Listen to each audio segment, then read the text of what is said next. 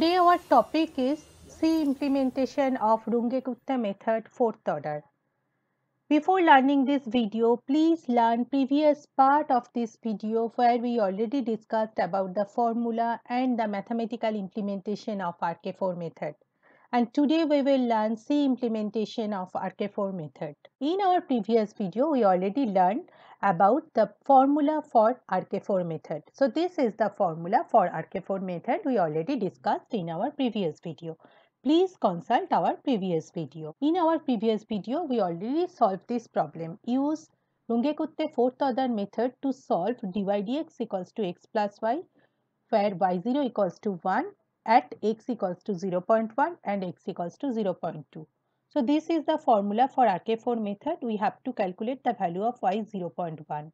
So fxy, our function is x plus y, h is 0.1, x0 is initial value of x, it is 0 and y0 is 1. And by the formula we calculate the value of k1, k2, k3 and k4. After calculation we get the value of y 0.1, it is 1.1103 by this formula.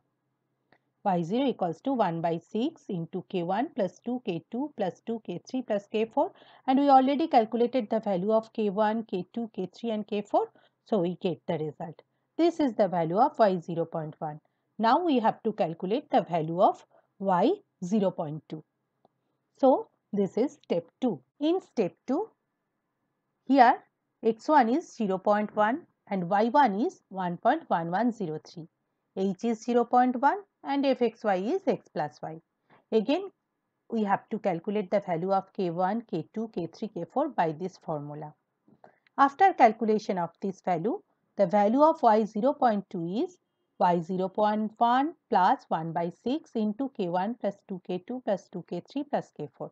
So we already calculated the value of k1, k2, k3, k4, and the value of y 0.1 is 1.1103.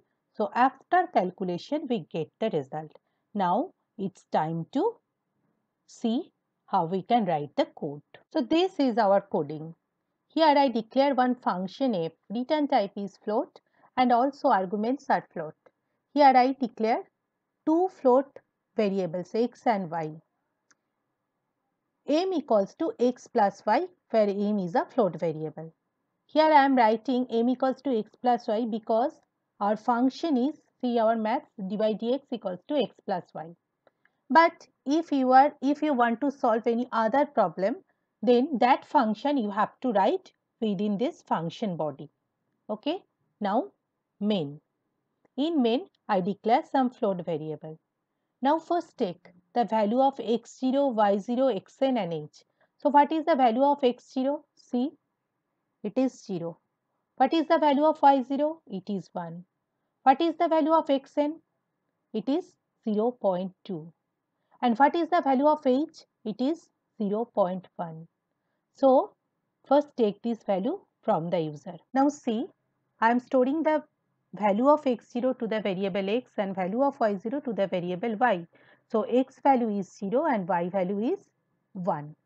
Now I start one while loop while x less than xn. So x is 0 and xn is 0.2. So this loop will execute till the value of x becomes 0.2 and I increase x within the loop. See, I increase x by 0.1 because each value is 0.1. So first time value of x is 0, then it is 0.1 and then it is 0.2. Now this is the formula for RK4 method. See, this formula is written here. After writing the formula for RK4 method, now it's time to print the value of y 0.1 and also y 0.2. So it's time to run our program. So when we run our program, see, enter the value of x0, y0, xn and h. So what is x0? It is 0. What is y0? It is 1. What is xn? It is 0.2. What is h? It is 0.1. So when the value of x is 0.1, value of y is, that is y 0.1 is 1.1103 and y 0.2 is 1.2428.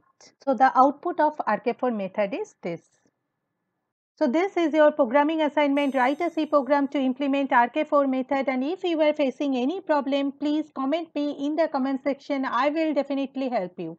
For getting more and more updates, please like, share and subscribe my channel. That's all for today. Thank you.